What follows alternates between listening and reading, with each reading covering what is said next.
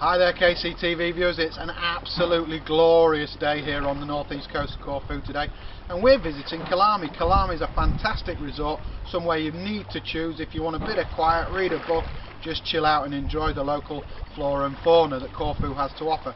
Kalami is also known, of course, yes, for the White House, which is where Gerald Durrell and his family stayed between 1935 and 1939, and he went on to write the book My Family and Other Animals from his experience on Corfu. It's a fantastic place.